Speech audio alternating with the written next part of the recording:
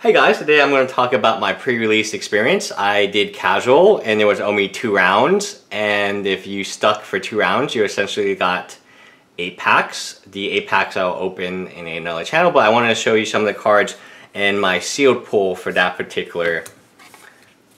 So I did trade for these 2. Someone right next to me pulled another rare, a foil mythic.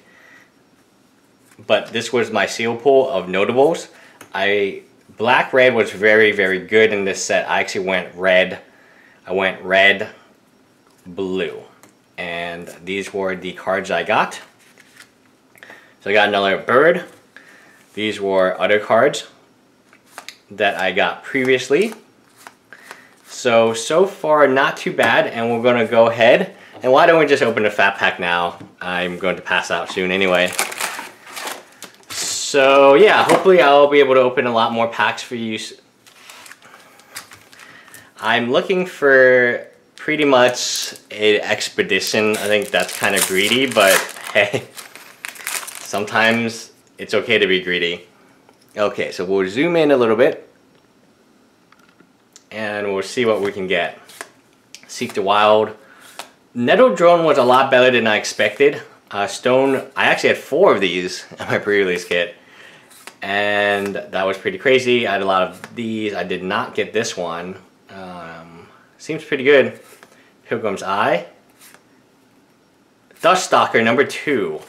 So this is our second Dusk Stalker, which is interesting card. It might see play. I think it's not bad. 5 free of haste. Seems pretty good to me. I did get the one card I really wanted, which was Draena. Draena was the only card I actually wanted. This card is very good with Siege Rhino and Training Coils. Most of the Eldrazi are pretty good. I didn't get this as removal. Grove Spawning Bed. And From Beyond. Ooh, and we got Invoker, so this would actually have been very good limited. I was hoping I got another Firebird, but this card is very interesting. From Beyond, free and a green, devoid. At the beginning of your upkeep, put a 1/1 colorless Eldrazi Scion creature token onto the battlefield. It has sacrificed this creature, add 1 to your mana pool. 1 in a green, sacrifice From Beyond, search your library for an Eldrazi card, review it, put it into your hand, and then shuffle your library. So this is a very interesting card. I don't know if it's going to see play, but it produces a lot of tokens. It's probably very good in limited. So I like these land. Love the Zendikar is all about the land. Ooh, Devastator. This one is again very good. Whenever a creature attacks this turn against lifelink, Awaken. Awaken is pretty good on that card. Drowner of Hope, which is a pretty epic limited card. Drowner of Hope is one of the cards that you really hope you pull. It is a 5/5 that can tap down creatures and has 7 power on it. Because it can tap, you get 2 1/1 tokens with it, which you can sacrifice to tap down creatures. Overall, a very good card.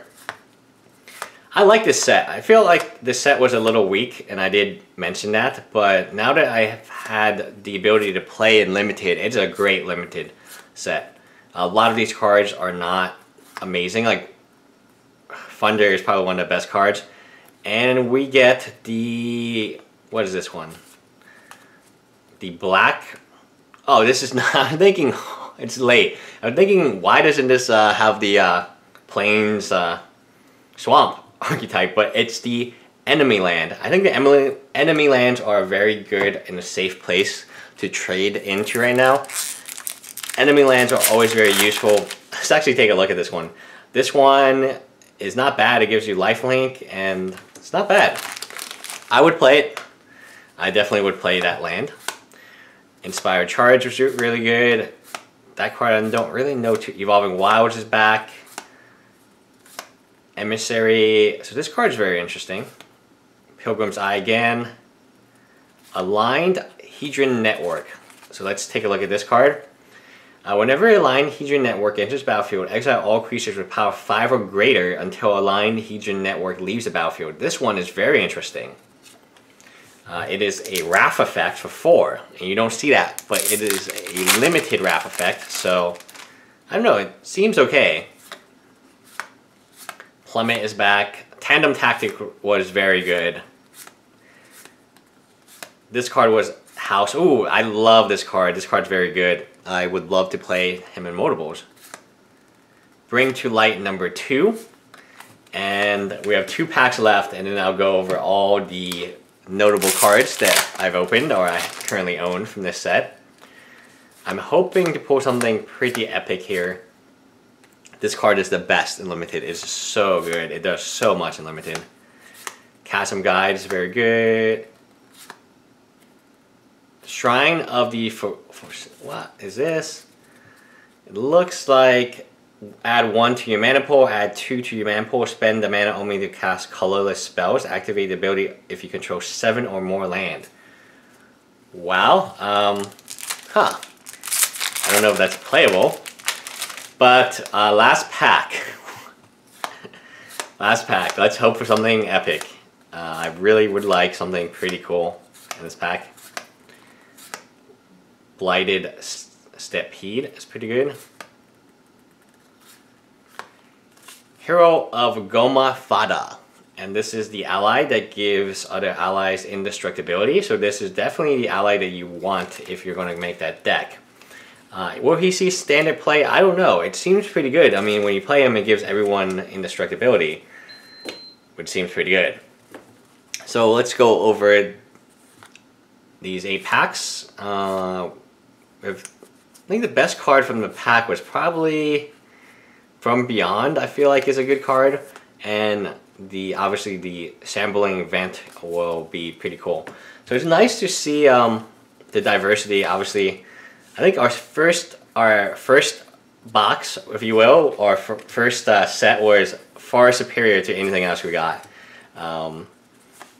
Later on, obviously this Firebird's kind of nice because I actually need them for MTG Lion, but definitely the Princess is I'm very happy I was able to trade for this card. This was the only card I was interested in getting, minus the Expeditions. And before people ask, no one pulled an Expedition. I was ready to overtrade for them should they have been pulled, but they didn't pull it. So I love this set. I think this set is very good. I'm very excited to open more of it. And I would recommend, I definitely recommend you guys buying or going to pre-release. Pre-release is a very good time. And I had a good time meeting friends. I only played 2 rounds, which sounds ridiculous, but it's a very small, very casual pre-release, and that's exactly what I was looking for. So anyway, I had a blast. Bye, guys.